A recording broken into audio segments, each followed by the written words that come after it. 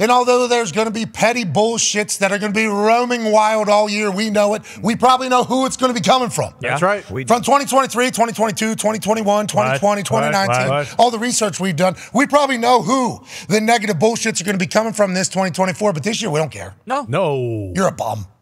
Bomb. Don't matter. You're a bum. You're bum. Us out.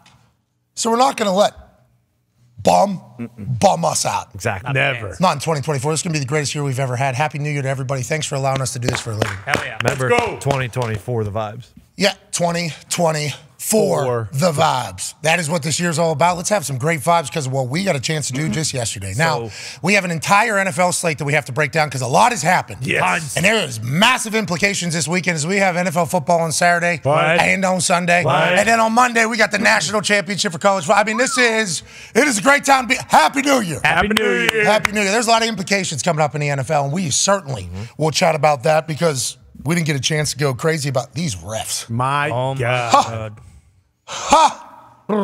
Ruining the game, Pat. Whoa. There's a Lions fan. Yep. Tough job. NFL's rigged here. Come on now. Whoa. Everyone's saying it. Whoa.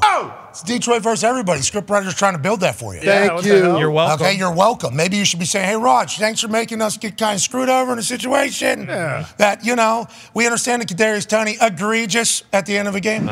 But this whole thing, this is just standard operating procedure.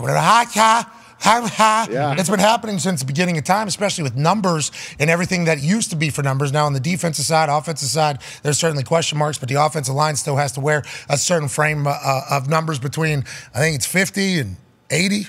Yeah. I think is the offensive line numbers, I think. And if it's anything in there and you're going to a position that is eligible to receive a catch or to receive the ball, well, the defense is going to have to know that. And also the refs, whenever they're looking at the line and who's where and who's what, they have to know. Shout out to Nick. Had a great week. Happy New Year, Nick. Happy New Year. Happy New Year, Nick. Certainly doing it. The refs and the other team need to know who is potentially going to receive a catch. There's been centers before that have been reported eligible with different formations that have been set up. There's been guards that have been eligible with the way it's been set up. In this particular case, normally it's a tackle that kind of is a double tight end on one side, and it's kind of a heavy set, and it happens a lot more often than people even realize. It's taking place for some teams in every single goal line or short yardage situation. It's just called by the ref, and the commentators don't stop whenever the ref's talking. It's just hitting the stadium. Bill Belichick used to use this like 15 times a game in the middle of the field, report eligible. Yeah, just an extra blocker, you're out of there. But the defense every single time has to go through it. So it's kind of just like a formal ceremony that takes place and has been taking place for a long time. Now, Sewell's trying to block old cuz from being seen by the defense. Because once again, just a formality, I guess situations or situation there. Just said the same thing with formal and formality. But he's now going to announce it. Defense, not even really because of how often it happens. Listening, but not. 70 then gets called eligible over the MC in-house. From what we've heard from the Spanish copy and also numerous social media filming things. Then 70's coming on the field to try to make it look like he's potentially doing. So now the defense has a soul walking this way, guarding somebody, with somebody coming on from the sideline. So the defense is trying to make a lot of decisions. I've never seen eye candy on a reporting. I've never seen an eye candy on a reporting before. It's next level. This is next level. This is high IQ stuff. Too high. And then all of a sudden, boom, bang, worst things have all happens. We fail four straight 2-point conversion mindsets. We're going even from the 7. We're going to do this whole thing. And instead of a historic season, we still have the opportunity to do it. We have a little bit of a same old Lions situation here brewing after the brand new Lions do something that hasn't happened in 30 years in Detroit. It's just going to add another chip on their shoulder. But we didn't even get a chance to say, what are these refs doing? Banging about themselves. D-Butt, I know you're a defensive player, so you're going to view this obviously a lot differently than me. What do you think went wrong in this particular situation? And are we just saying to Brad Allen and his crew that have been demoted allegedly from the playoffs? Now, thank you. That's been reported from the internet. And we have no idea how that information got out so quick to these different. You know what I mean? Yeah, already. Because normally they don't talk about it at all. But I do appreciate the fact that some people have found out and they're telling the world, hey, he ain't going to be in the playoffs. It's like, there's a lot of bad refs. Yeah. It's not.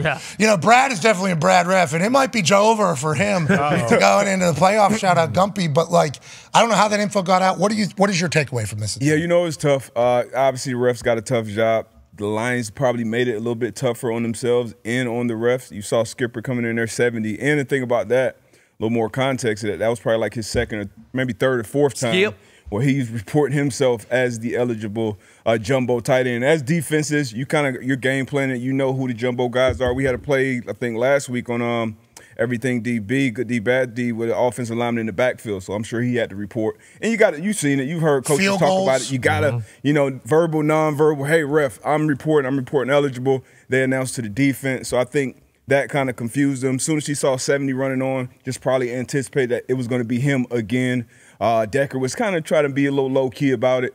And who knows how the defense would have adjusted differently if they knew 68 was the eligible receiver. So it was tough. You hate to see a game come down to that where the refs, mess it up. But I don't have a problem for them being dropped from the playoffs either.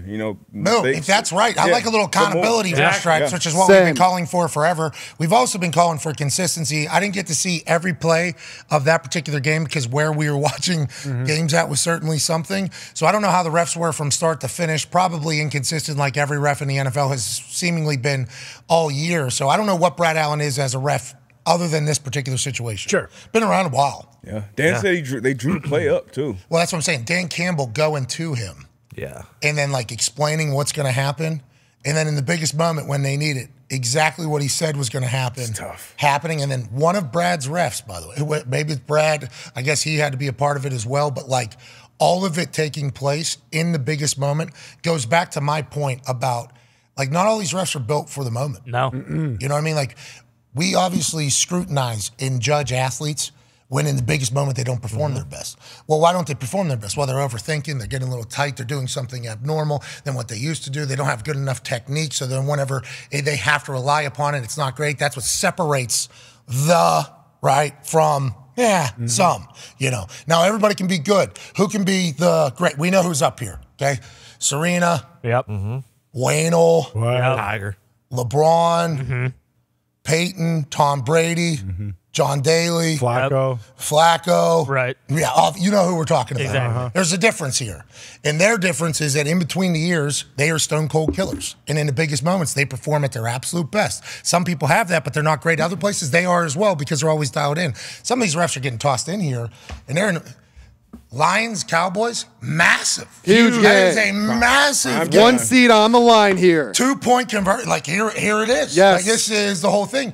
And sometimes, you can just have maybe Brad had that moment where he didn't even think. It was just in auto mode because he's like, we're in a big moment and checks in for 70 because it's happened before in the game. It's that goes back to the whole point of we need full-time refs. Yep. So that we could develop them, And I had a chance to talk to a few sources within the officiating world because we talk about it a lot. We've been talking about it for a very long time. Yep. And as they've passed the title of who's the head official, there's been different ways that things have kind of operated. And one of the things that's kind of getting left behind over the last couple of years, and I assume it's a budget conversation, is there's no real development. We talk about development of players. We talk about how, that's a good coaching staff. They make guys better over there. College, that's obviously a massive thing. NFL, some places have better coaches than other places. There's no real development of these refs either. So, the development is them getting thrown into live action. And it's there it goes. If these people are full-time, you got off-season workouts. Yep. You got trust falls. Yep. You got a pool of people maybe you could pull from. Yep. You know what I mean? You got practices you can go to. Hey, there's a high school 7-on-7 taking place. Sweet. We'll send our 14th and 15th teams out to go cover that just to get some work in the offseason, let alone conferences, everything. The full-time official thing is not only because it's weird that we have to look into what the side job is for a ref that blows a call that costs me a massive bet. Yeah. That's a weird thing to have to do. This middle school teaching son of a bitch. What is this ref doing Monday through Friday, and then on Sunday he's making this call, and I'm getting screwed up. The team's getting screwed over. So obviously that is a benefit of full-time refs, that it's their full-time job, and you would think that maybe they're not getting, distracted by potential outsiders, especially in the world that we're in right now. But also we can make them better, and we can find who's good, and then you can also bench people. Yeah. Oh, this particular line judge. Did you see week 1? Can't have it. Everything was wrong. Yep. Well, I got to put it back on the bench, maybe develop a little bit. And Hey, Jack's been working his ass off. Yeah. You know, he started as back judge, moved to a line judge this past offseason. Let's go ahead and give him a shot. You know, he's with Clete Blakeman, been around a long time. He's got a veteran. He'll put him in there. Like, we should do that. There's the amount of money to do it. I'm sure some sponsor would love to pay the money to the NFL to even build that. But it's like whenever things like this happen, the first thought for everybody is just like, these refs suck. And they do. But I think we can make it better. And I think the NFL is trying. From what I've been told. I've been told that the NFL is making the right calls to the right people, Good news. having the right conversations, but the NFL moves like molasses. Yep. You know what I mean? That is what the NFL is. It's a multi-billion-dollar operation. Things are really good right now. I don't know if you've seen their ratings are just doing this right here. So, like, they move slow, but from what I've been told, all the right thoughts are happening, which is good news. That's all you can really ask for. And the whole referee thing, what you just said, like relegation. Like, we need to send these bitches down like Burnley. You know, I'm sorry. So where, MAC, Big 12? No. All the way down to FC. Yeah.